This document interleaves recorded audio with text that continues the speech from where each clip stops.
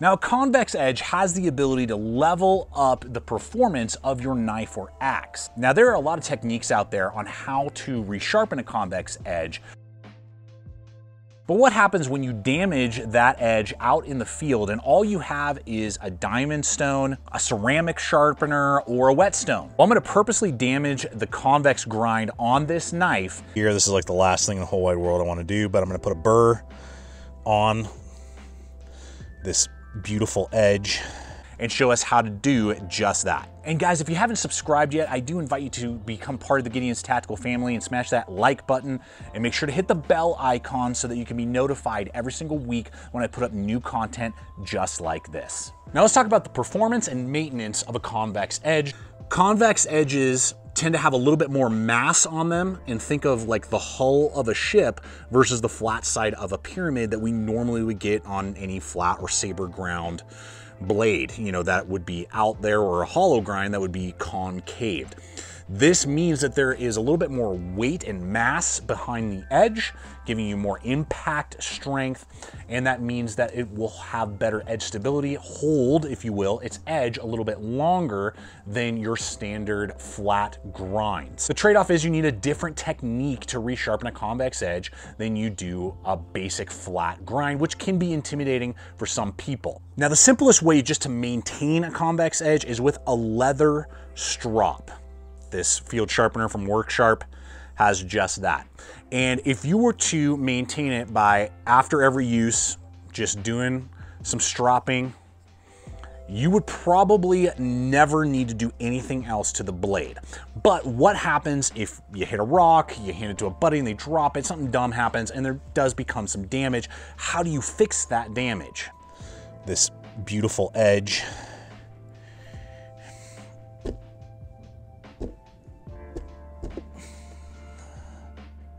So I've rolled it, you know, I can definitely feel it. All right, the sun is getting really harsh, so I'm gonna try to, there you go, we can feel it. It's actually still performing pretty well. You can see about a little bit of that burring, and hopefully you guys are gonna be able to pick up on that right there. You can see where it's snagging, where I've damaged the edge. This alone is not going to take out now that damage that I've done, and I can't just start going on the stone itself. But guys, I want to take a quick time out to tell you about today's sponsor, which is Zoleo Satellite Communication Devices.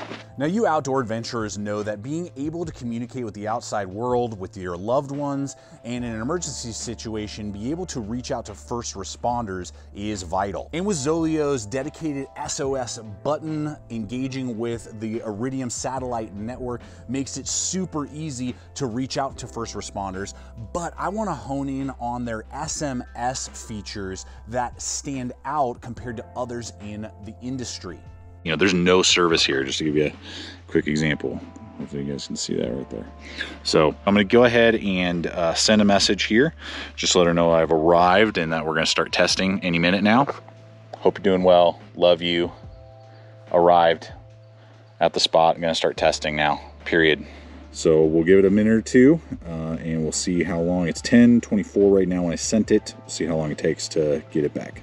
And as I'm waiting for that message to come back, what I like is when you're inside the Zoleo app, you can use up to 900 plus characters to give much more detailed communication back and forth when necessary, which means you're gonna have a better overall communication experience with the person that you're messaging. All right, I love this thing. So it is now 10:26, so it's been 2 minutes and just got one back here. Love you, babe. Doing great. And guys, that's just one attribute of what Zoleo and their satellite communicator offers.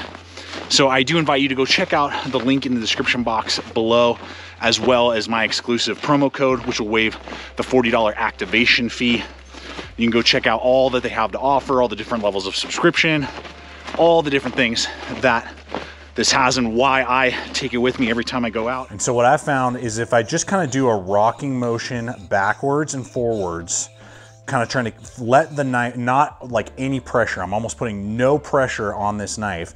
And I've seen it done also if you have particular types of stones, you can kind of rock the stone back and forth, but you're basically trying to follow without creating a flat grind, because you don't want to do that either by like pushing really hard. You could transition and make this into a flat grind, and then you lose all the power that that convex edge has. And so what I'm doing is just kind of like letting the blade kind of rock itself down, rock itself up, rock itself down, and rock itself up. And as I'm doing that, hopefully you guys are going to be able to pick that up on frame. I'm trying to do this all on frame for you guys. But basically sweeping up and then riding it down and sweeping it up and just kind of doing that motion. You can just kind of feel it. It's already starting to come out. I can already tell that it's starting to come out. It looks better. I don't know how well you guys can pick up on frame, but that burr, you can still see it a little bit there on frame. It's a light transition different on the edge. But I'm gonna work on this here for just a minute doing that, and we'll test it out. I was here like 3 minutes maybe doing that, and I mean, that's pounding on that nail, definitely rolling that, which obviously would not be ideal. I've now done it on the stone. Now I'm just stropping it. It's about mirror polish there. I mean, beautiful. Super happy with that. There you go. Nice. So I hope you guys are gonna be able to see this all on frame. I'm trying to do all this, you know, with lighting issues and stuff, but I mean, that's skin filleting sharp without much effort. And I was able to do it with a field sharpener.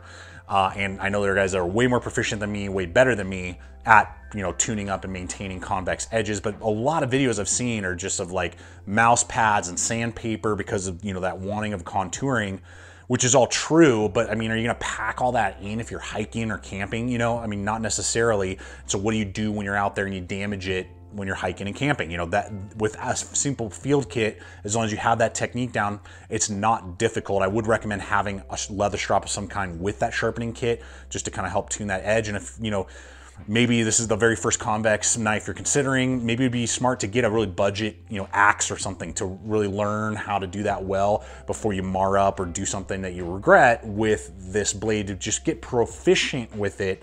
And there's also the way of using a belt sharpener and just getting some slack in that belt, and you can do, you know, powered belt sharpeners that way as well to maintain and put convex edges. You can do it on all your knives. You can transition all your knives to that. I know many people do as well. So just wanted to kind of walk us through that whole process and maintaining and fixing damaged convex edges. Well guys, I hope that this video has been fun and entertaining, but also informative, giving you some confidence on how to resharpen those convex edges that you might be interested in owning if you're looking at a particular knife or axe, or if you already own one and you're trying to figure out how to do that properly. I hope this has given you some good tips and pointers. Please leave comments below if you have any questions, and I'll do my best to answer them in the comment section below. I invite you to check out the other video popping up if you haven't yet, and to subscribe. And until next time, always remember, stay equipped, stay prepared, and I'll see you out there.